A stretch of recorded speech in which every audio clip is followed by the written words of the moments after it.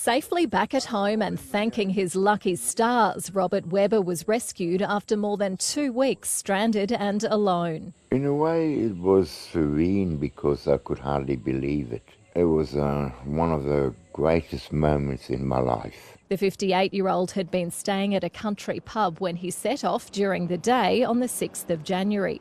Disoriented, he ventured along a farm road in his 2-wheel drive sedan, opening and closing 4 sets of metal gates along the way and eventually becoming stuck. It turned to be detrimental because that road went nowhere.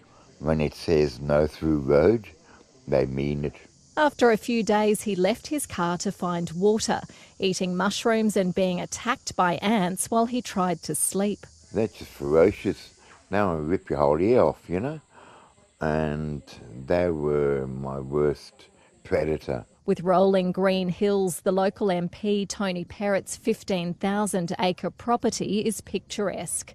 But beyond the range, the land is unforgiving. It's rugged, there's a lot of scrubby lantana gullies, and when you become disorientated and then lost, it's very difficult country to find your way out of. Police launched an air and ground search after musterers found Mr Webber's car on a remote part of the property.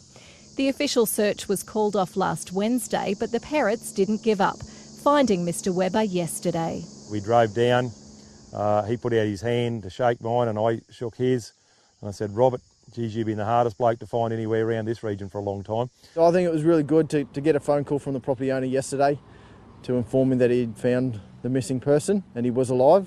It was a very joyous moment. While he was lost out in these hills, Mr Webber endured temperatures of up to 35 degrees and periods of heavy rain.